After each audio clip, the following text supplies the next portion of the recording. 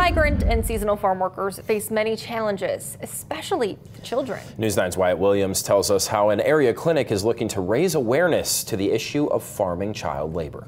August 6th was National Farm Worker Appreciation Day, and it got many talking about some of the difficulties and challenges that face farm workers.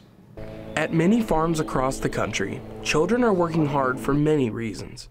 This has drawn attention from the Marshfield Clinic, who held a seminar late last week on bringing awareness to the issue, especially when working during the dog days of summer.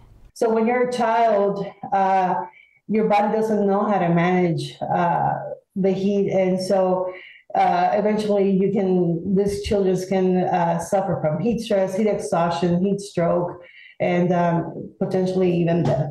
And this happens with an adult. Imagine with a child that is still in development. Another big issue many are facing is on the money side of things. Some workers are migrants looking to help mom and dad make ends meet. Another challenge that farm worker children face is financial burden. They feel that burden that they have to help their family financially because maybe their families cannot pay for the rent, housing, groceries, school supplies. So they feel that burden. Many farms have begun to use machines that will do many different tasks. Officials are hopeful these will also help with reducing child labor on farms. We're seeing a lot of mechanization moving into farm work. So, it may be that that the number of child laborers begins to diminish as more and more machines are able to do some of this work.